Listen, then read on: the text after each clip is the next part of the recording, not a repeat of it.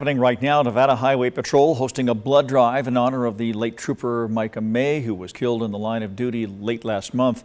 13 Action News reporter Sean Delancey joining us now live with how this drive continues May's legacy of serving the Las Vegas community. Sean?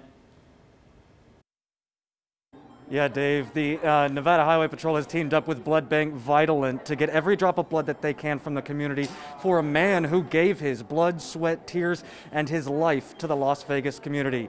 Trooper Micah May was killed when a car hit him on Interstate 15 while the driver was leading police on a high-speed chase. May was a decorated 13-year veteran of the force, and he's been described as a family man and servant of the community.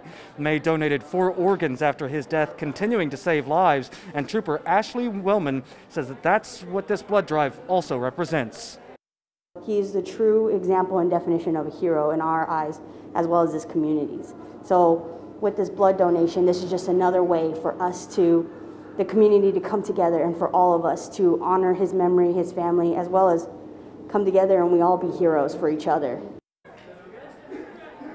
A woman says that Vitalant rushed to UMC after Trooper May was injured, bringing a lot of replacement blood with them, so this was the least that they could do to return the favor.